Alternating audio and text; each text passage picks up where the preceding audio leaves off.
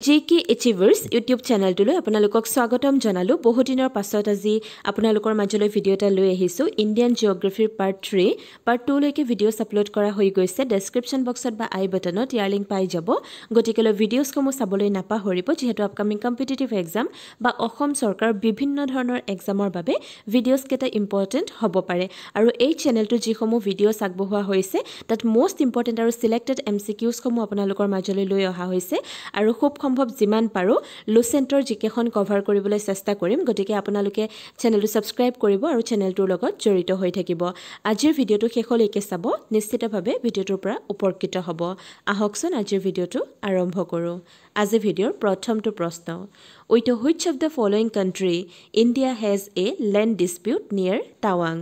নিম্নলিখিত কোনখন দেশৰ হৈতে টাৱাঙৰ ওচৰত ভাৰতৰ ভূমি বিবাদ আছে অপচন কেইটাৰ ভিতৰত শুদ্ধ উত্তৰটো হৈছে অপচন বি চাইনা অৰ্থাৎ চীনৰ লগত এতিয়া আহিছো next কোৱেশ্চনটোলৈ question number 2 which of the following border is known as red cliff line নিম্নলিখিত কোনটো সীমাক red cliff ৰেখা বুলি কোৱা হয় অপচন কেইটাৰ ভিতৰত শুদ্ধ উত্তৰটো হৈছে option A India and Pakistan অৰ্থাৎ ভাৰত আৰু পাকিস্তানৰ মাজত যেডাল সীমা ৰেখা আছে হেডালক কি বুলি জনা যায় ৰেড ক্লিফ ৰেখা বুলি জনা যায় মনত ৰাখিব ইম্পৰ্টেন্ট হয় এতিয়া আহিছো next কোৱেশ্চনটোলৈ question number 3 sunrise in eastern Arunachal Pradesh would be about how many hours before the sunrise in western Gujarat পূব অৰুণাচল প্ৰদেশত সূৰ্যোদয় পশ্চিম গুজৰাটত সূৰ্যোদয়ৰ কিমান ঘণ্টা আগতে হয় অপচন কেইটাৰ ভিতৰত শুদ্ধ উত্তৰটো হৈছে অপচন বি 2 hours অৰ্থাৎ 2 ঘণ্টা next question number 4 The mountain range lying between India and Myanmar is Bharat আৰু ম্যানমাৰৰ মাজত থকা পৰ্বতমালা হৈছে অপচন কেইটাৰ ভিতৰত শুদ্ধ উত্তৰটো হৈছে অপচন এ লুচাই মনত ৰাখিব ভাৰত আৰু ম্যানমাৰৰ মাজত থকা পৰ্বতমালাটো কি বুলি জনা যায় লুচাই বুলি এতিয়া আহিছো next কোৱেশ্চনটোলৈ question number 5 which of the following is the only active volcano in India নিম্নলিখিত কোনটো ভাৰতৰ একমাত্ৰ সক্ৰিয় আগ্নেয়গিৰি অপচন কেইটাৰ ভিতৰত শুদ্ধ উত্তৰটো হৈছে option C Boren island next question number 6 Sikkim became a complete state of India in which year Sikkim কোন বছৰত বা কোন চনত ভাৰতৰ এখন সম্পূৰ্ণ ৰাজ্য হিচাপে পৰিগণিত হৈছিল বা ৰাজ্য হৈ পৰিছিল অপচন কেইটাৰ ভিতৰত শুদ্ধ উত্তৰটো হৈছে অপচন বি 1975 অৰ্থাৎ 1975 চনত ইম্পৰ্টেন্ট হয় মনত ৰাখিব প্ৰায় কোৱেশ্চনটো আহি থাকে next question number 7 name the place in India where Bay of Bengal Arabian Sea and Indian Ocean meet ভাৰতৰ সেই ঠাইখনৰ নাম কি য'ত বংগোপসাগৰ আৰব সাগৰ আৰু ভাৰত মহাসাগৰ মিলিত হয় অপচন কেইটাৰ ভিতৰত শুদ্ধ উত্তৰটো হৈছে option A Kanyakumari next question number 8 Which one of the following cities never get the vertical rays of the sun all through the year?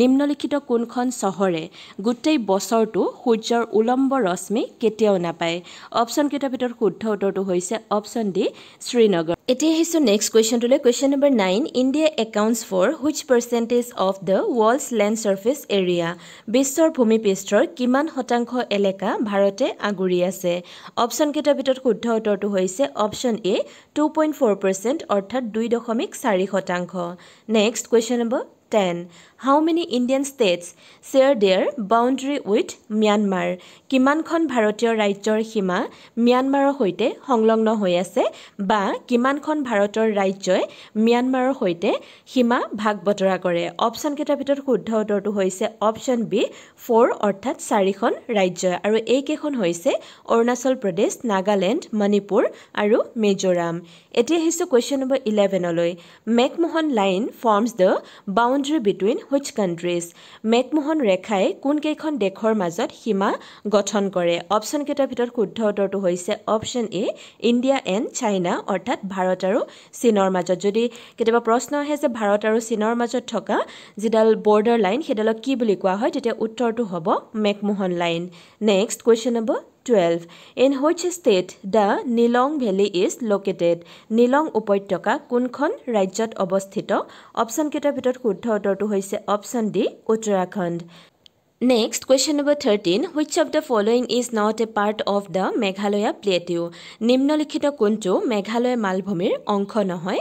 Option কেইটাৰ ভিতৰত শুদ্ধ উত্তৰটো হৈছে অপশন ডি পালামো হিলছ অৰ্থাৎ জয়ন্তীয়া হিলছ, খাচী হিলছ আৰু গাৰো হিলছ মেঘালয় মালভূমিৰ অংশ হয় আৰু পালামো হিলছ অংশ নহয়। Next, question number 14. Shillong is the capital of which of the following states? Shillong তলৰ কোনখন ৰাজ্যৰ ৰাজধানী? অপশন কেইটাৰ ভিতৰত শুদ্ধ উত্তৰটো হৈছে option A Meghalaya. Next, question number 15. Which of the following states does not share boundary with Bhutan? নিম্নলিখিত কোনখন ৰাজ্যই ভূটানৰ সৈতে সীমা ভাগ বতৰা নকৰে? অপশন কেইটাৰ ভিতৰত শুদ্ধ উত্তৰটো হৈছে অপশন ডি মেঘালয় অৰ্থাৎ ছিকিম, অৰুণাচল প্ৰদেশ আৰু ৱেষ্ট বেংগলৰ লগত ভূটানৰ সীমা সংলগ্ন হৈ আছে। মেঘালয় কি নকৰে? কোনো ধৰণৰ সীমা ভাগ বতৰা নকৰে। Next, question number 16. In the field of tourism, which one of the following Indian states is described as one state many walls? পৰ্যটনৰ ক্ষেত্ৰত নিম্নলিখিত কোনখন ভাৰতীয় ৰাজ্যক এক ৰাজ্য বহু বিশ্বৰ বুলি বৰ্ণনা কৰা হৈছে? অপশন কেইটাৰ ভিতৰত শুদ্ধ উত্তৰটো হৈছে option B Karnataka. Next, question number 17. Nathula Pass is in Nathula Pass ক'ত আছে? অপশন কেইটাৰ ভিতৰত শুদ্ধ উত্তৰটো হৈছে option A Sikkim. Next, question number 18. Nathula Pass and Jelepla Pass are located in which mountain range? Nathula Pass আৰু Jelepla Pass কোন পৰ্বতমালাত অৱস্থিত? অপশন কেইটাৰ ভিতৰত শুদ্ধ উত্তৰটো হৈছে option B Himalaya পৰ্বতমালাত। Next, question number 19. Which of the following passes connects Tawang with Lhasa? নিম্নলিখিত কোনটো পাছে টাৱাঙক লাছাৰ সৈতে সংযোগ কৰে? অপশন কেইটাৰ ভিতৰত শুদ্ধ উত্তৰটো হৈছে option C বমলা pass. Next, question number 20. Which of the following passes is known as the gateway connecting Jammu and Srinagar? নিম্নলিখিত কোনটো পাছক জম্মু আৰু শ্ৰীনগৰ সংযোগী গেটৱে বুলি কোৱা হয়? অপশন কেইটাৰ ভিতৰত শুদ্ধ উত্তৰটো হৈছে option A Banihal pass. Next, question number 21. What is the national water animal of India? ভাৰতৰ ৰাষ্ট্ৰীয় পানী প্ৰাণীবিধ কি হয়? অপশন কেইটাৰ ভিতৰত শুদ্ধ উত্তৰটো হৈছে option B dolphin. Next, question number 22. Ganga Brahmaputra Delta Forest is known as what? Ganga Brahmaputra বদ্বীপ বনাঞ্চলক কি বুলি কোৱা হয়? অপশন কেইটাৰ ভিতৰত শুদ্ধ উত্তৰটো হৈছে option C Sunderban. Next, question number 23. What is the second largest river basin of India? ভাৰতৰ দ্বিতীয় বৃহৎ নদী অৱবাহিকা কি?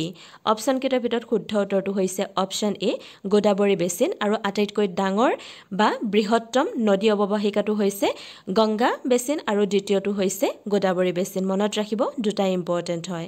Next, question number 24. Which of the following rivers flows from India to Pakistan?